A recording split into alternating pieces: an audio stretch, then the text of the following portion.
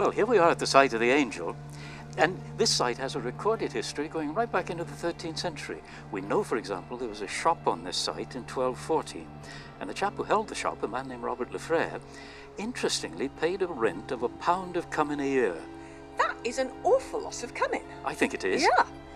And after that, of course, it was connected with the church over there, because the rent of the shop, whatever it was in, paid for a lamp in front of the altar of Holy Cross, which was in the parish part of the church. After the dissolution of the monasteries, the shop became the parish brew house. It was a pub from about 1700 until 1965, which is when it was converted back to a shop. Right. This is part of Monmouth's story as a trading centre, isn't it? In the early 19th century, Charles Heath's guidebook said the Angel was the place to stay if you were what he called a mercantile traveller. Yes, he said it was a house of great respectability. But there were some not very respectable goings on there as well, weren't there? Yeah. In 1720, one of the customers stole 2 pewter plates and a linen napkin, and for that she was tied to a cart and whipped round the town.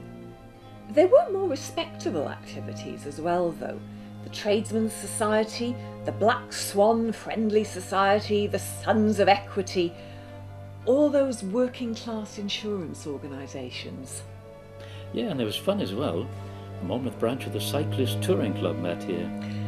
Cycle rides down the Wye Valley must have been lovely in the days before the motor car, and of course this was cheap transport for ordinary people. Yeah, we're moving into more modern times now.